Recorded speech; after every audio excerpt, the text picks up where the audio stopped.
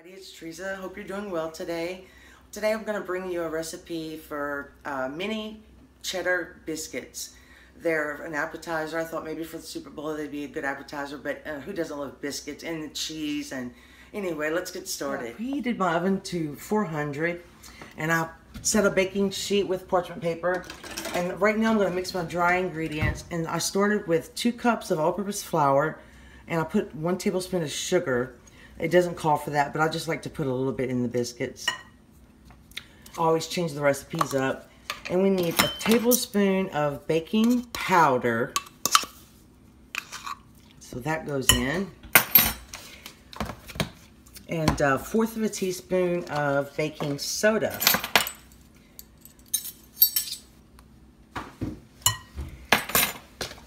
So that's, and a little bit of salt. I'm going to use salted butter, but I'm still going to add a little bit of salt. Probably about 1/2 teaspoon. So we're just going to mix our dry ingredients. And you could do this in the food processor. I'm just going to do it by hand. I feel like it's easier to video. And so I got my pastry cutter right here. And my 1 stick of cold butter. And I cubed it up into very small pieces. So I'm just going to break that up. And I have my 1 cup of buttermilk waiting. And I'll list the recipe down below. Bread. Where's your bread? Oh.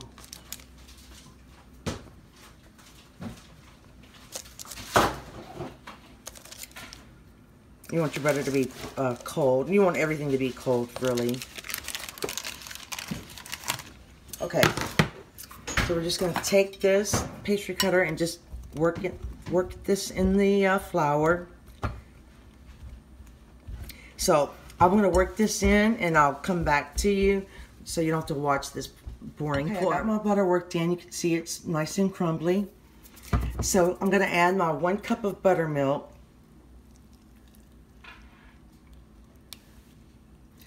And we're also going to add a cup of, I have short cheddar that I grated myself. It's Tillamook is the brand, I think. We really like that brand. I'm just going to eyeball the cheese. And if you use the food processor, it would break the cheese up a little bit better. That's about a cup. I hope that's about a cup. Close this back. And then we're going to put a little bit of, but you don't have to add a little bit of scallions. You know, it's up to you. You can add whatever cheese you want or can make it whatever you like. I'm just going to add a few of these, not too many. My husband's not crazy about scallions or green onions. I'm going to mix this and see what kind of dough we have here. And my favorite spatula broke, and I still haven't found one that I really like. And it looks like I might need a little bit more buttermilk, I believe. Yeah, that's too dry. I'm gonna get some buttermilk.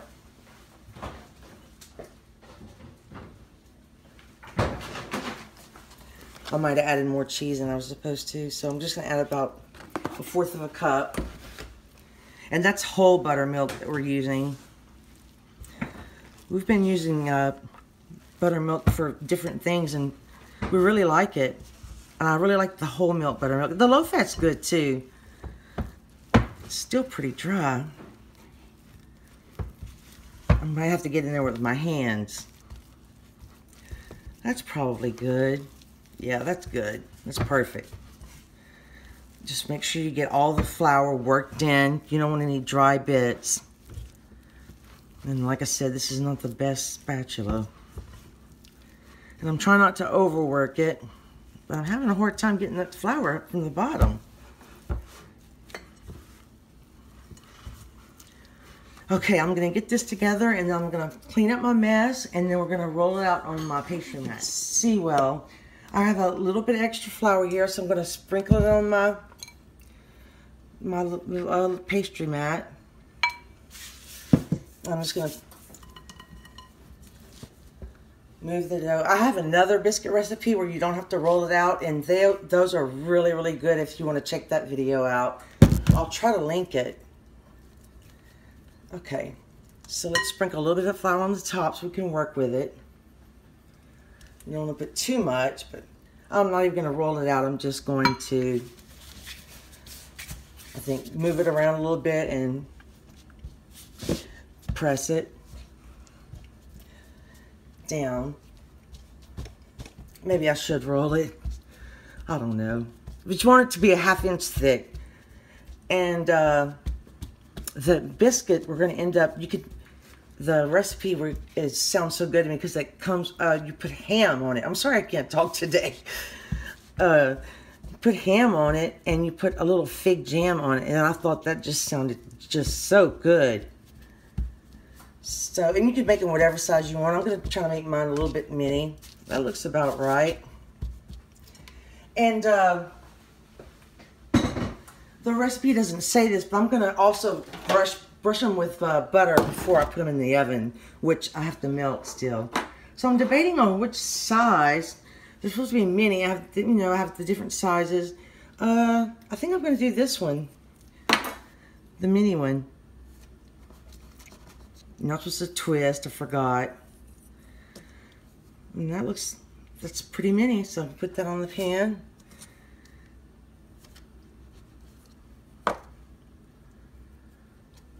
See, it's about a 1/2 inch thick.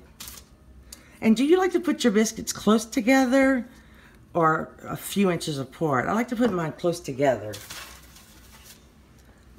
Let me know how you guys do it. I'm always looking for new ideas, new ways to make biscuits.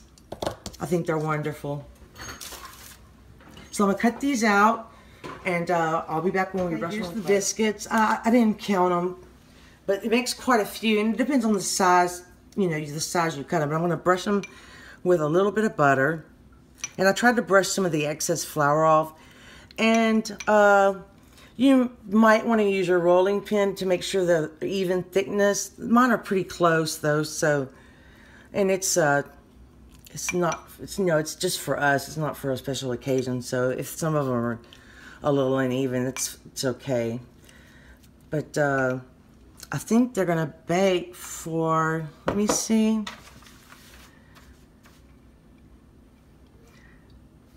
15 minutes about. My other biscuit recipe, we cook them at 450 and 500.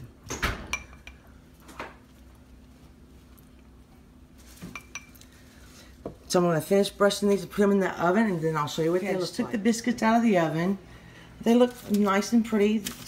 Some of them are taller than the others, but they're going to be delicious. I'm going to let them cool a little bit, and I'm going to show you how we're going to prepare them. It's going to be great. I'm sorry, I forgot to say that I'm going to brush them with butter again once they come out of the oven. Keeps them nice and soft, and the more butter the better, I think, but you can do it how you like. So I'm just going to brush these and get out my ham and my fig jam, and we're going to do a taste test. Okay, here's the biscuits. I went ahead and sliced them in half. And you can use turkey, ham, whatever you like. I usually make my own figs, but I didn't have any this year, so I had to buy some fig jam. I just found this at Kroger. It's a Spring Hill fig jam. And I also have my homemade strawberry jam, so I'm going to use both. But all you do is just, take you want just a sliver of ham, and then you just take a little bit of fig jam, spread it, and then close it up, and it's just going to be a delicious appetizer. So let's do another one. I'm just going to put a little piece of ham. I love fig jam, or figs, preserved figs. It's really my favorite, but I really like it homemade.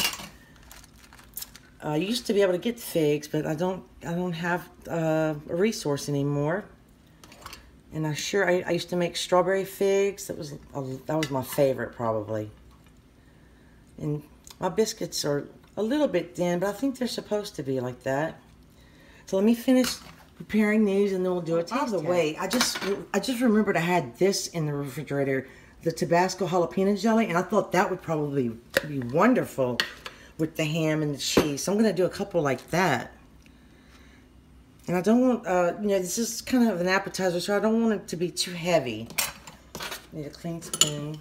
We just love this jalapeno jelly, especially with the sauce we made for my egg roll video. I'm sorry, not for the egg roll, for the wonton video. If you want to check that video out, it's a really good recipe. So I'll just do a couple like this with the jalapeno. So you have a combination of flavors that you can offer your guests.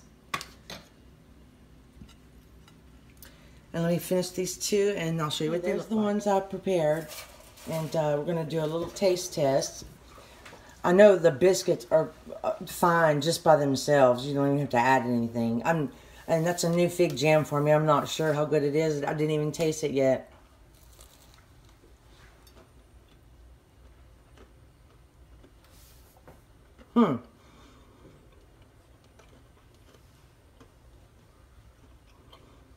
Well, the biscuit is just absolutely delicious. And you can really taste the butter. It's so good. And the cheese and the ham with a little bit of fig jam, the sweet and salty. Oh, it's my favorite combination. See? You just put a little piece of ham on there because it's an appetizer. But these are so good. And what I'm going to do is some of the biscuits, I'm going to freeze them. And you can just reheat them in the oven for a couple of minutes. Let them come to room temperature, then you can heat them in the oven. And they're just as good.